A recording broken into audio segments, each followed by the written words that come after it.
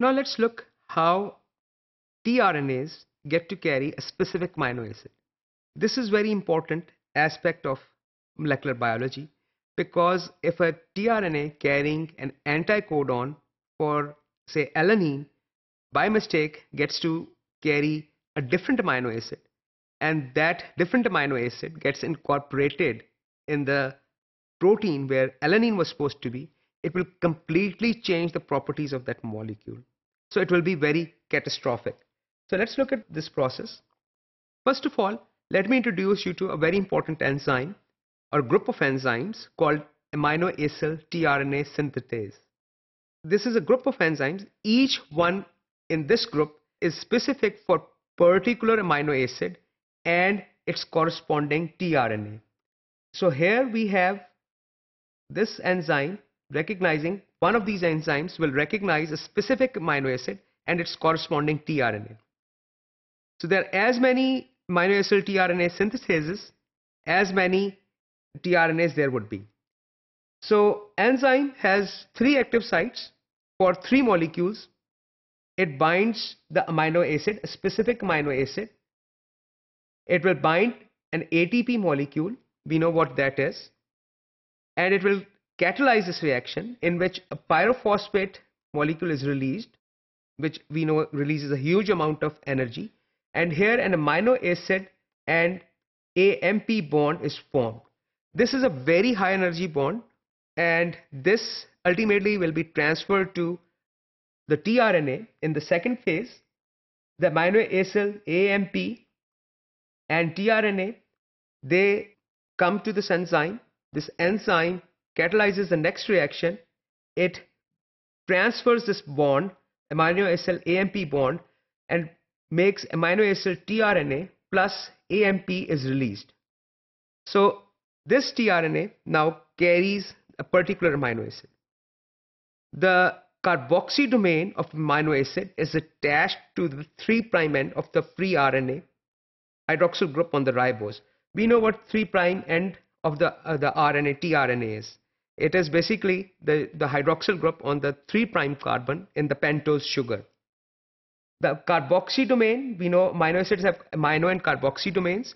So a specific amino acid carboxy domain is attached to the hydroxyl group or present on the 3' end of the tRNA.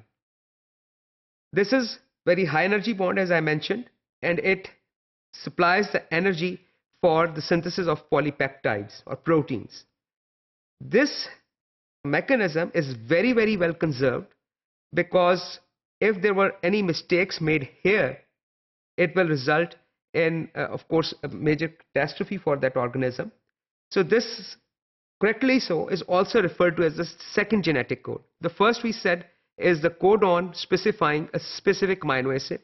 The second genetic code basically is which tRNA, the specific tRNA binding a specific amino acid. So let's look at this process with the help of a diagram. Here we have this enzyme.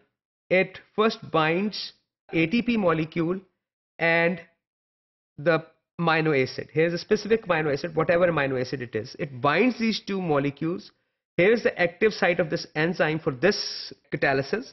Pyrophosphate is removed, releasing high amount of energy. A very high energy bond between that amino acid and AMP molecule is generated. And therefore, we can say this particular amino acid has now been activated. In the next stage, the tRNA comes in. Now this enzyme has to recognize this particular amino acid. Very, very important. And very, very importantly, it has to recognize a specific tRNA. That tRNA is going to carry only that particular amino acid and that particular amino acid only. So when these molecules come together on the surface of this enzyme catalyzes the second reaction, forming a high energy tRNA bond to an amino acid. Here I said the carboxy domain of this amino acid is bound to the 3' hydroxyl group of the pentose sugar on the tRNA. Now this tRNA has been attached to the amino acid, its specific amino acid. We call this tRNA, now that this tRNA has been charged. and it is now ready to take part in protein synthesis. Here I would like to mention a very important experiment, Benzer experiment.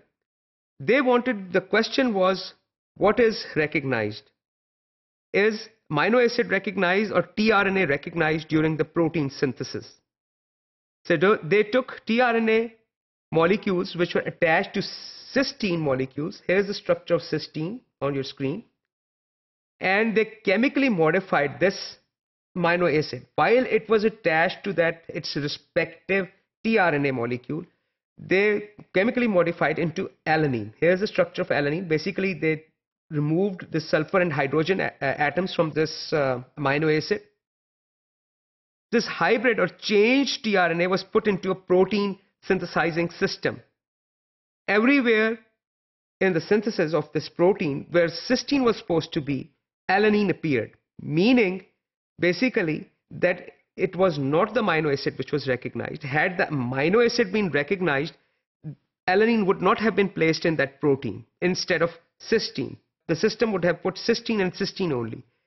But this system recognizes the RNA, tRNA. So that's why it did not matter what amino acid that particular tRNA was carrying.